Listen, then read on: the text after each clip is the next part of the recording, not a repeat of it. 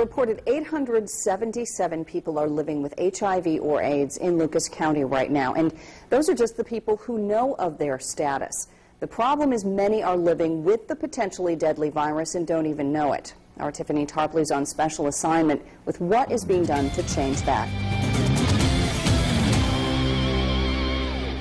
It all boils down to education. The more you know about HIV/AIDS, the more you can protect yourself and the people around you. If saying simple messages like wear a condom worked, we wouldn't be here. AIDS Resource Center Ohio's been here in Toledo for about 5 years, but prevention and outreach team leader Jared Rose and others have been advocating prevention and testing in Lucas County since the beginning of this AIDS epidemic. It used to be, late 80s, early 90s, it was only gay men.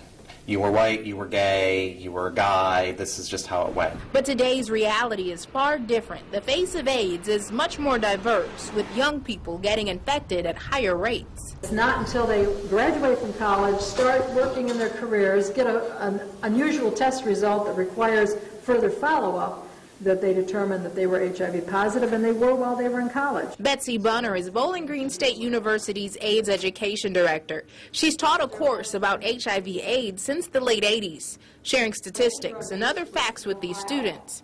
Here's part of that education.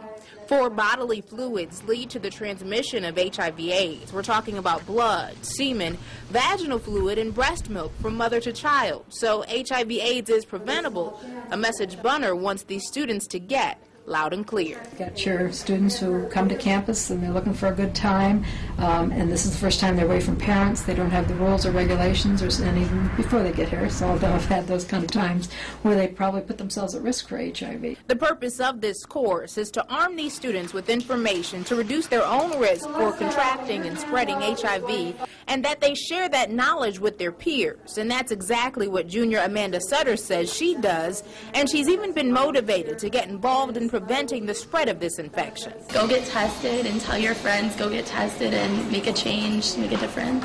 Take it out, turn it over, flat against your bottom gum. Nowadays, testing is simple. It can be done here at AIDS Resource Center. A mouth swab, no blood, and the results are back in just 20 minutes. 20 minutes, Jared Rose says, can literally save your life. Millions of people die every year. It does not have to be like that. If you find out your status and you get into treatment, you have the normal life expectancy as anyone else who is HIV negative. Testing is free and open to anyone. It is confidential.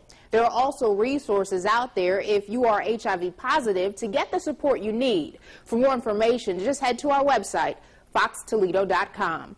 On special assignment, Tiffany Tarpley, Fox Toledo News.